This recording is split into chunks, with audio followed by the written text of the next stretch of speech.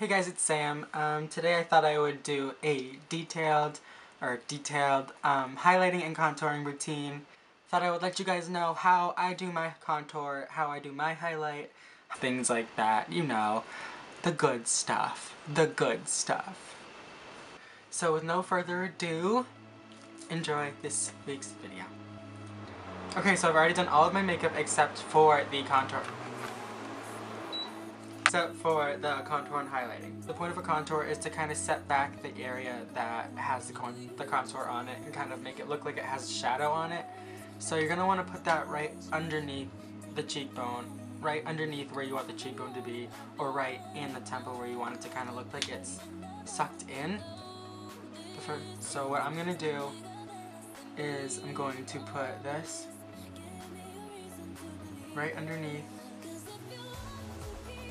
where I want my cheekbone to look.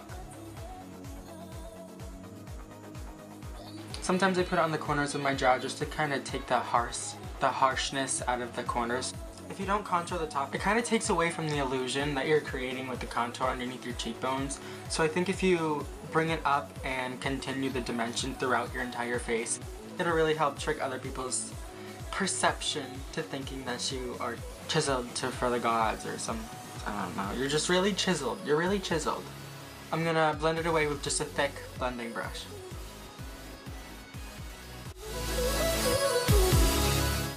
When you're blending it, you want to make sure that you're not going too far away from where you put down the product because you put it there for a reason, and if you move it around too much, it'll start to look messy. I am gonna bring this up, but I'm gonna do it on purpose because it's gonna just round out my forehead a little bit more.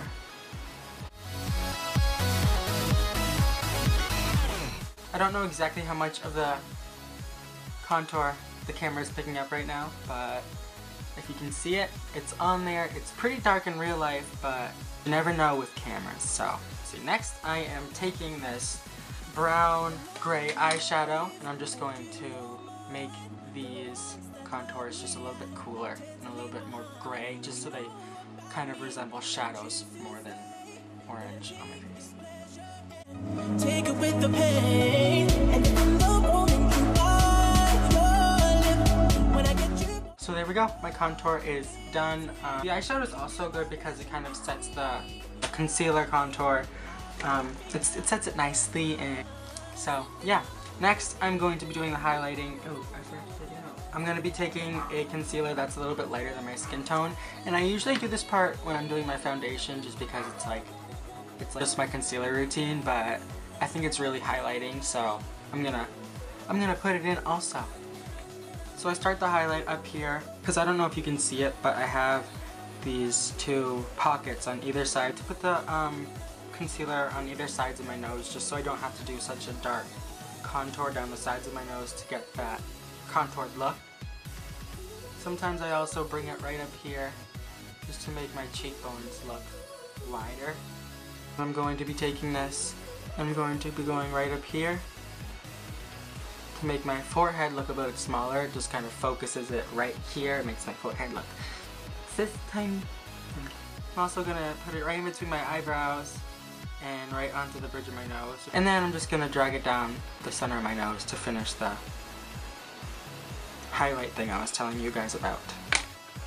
Then I'm going to take my beauty blender and blend it all in.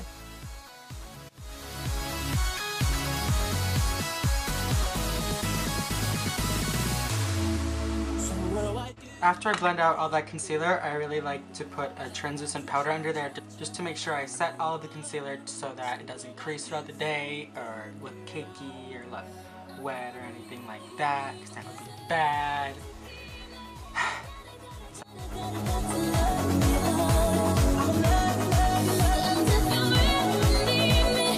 The last step of my highlighting and contouring routine is the baked highlighter that I used.